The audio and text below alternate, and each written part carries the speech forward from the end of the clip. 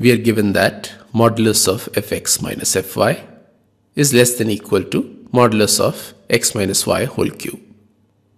This implies that modulus of fx minus fy upon x minus y is less than equal to modulus of x minus y whole square. Now take the limit of both sides as x tends to y. Therefore, the left hand side is equal to the limit x tending to y modulus of fx minus fy upon x minus y, and this is less than equal to the limit as x tends to y of modulus of x minus y whole square. Now the left hand side is equal to modulus of f dash y, and the right hand side is equal to 0 because x minus y whole square tends to 0 as x tends to y.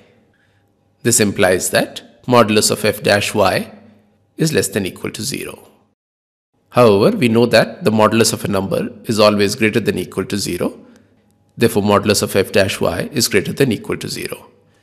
These two conditions can be satisfied together only when modulus of f dash y is equal to 0, which is possible only when fy is a constant, which is the required answer.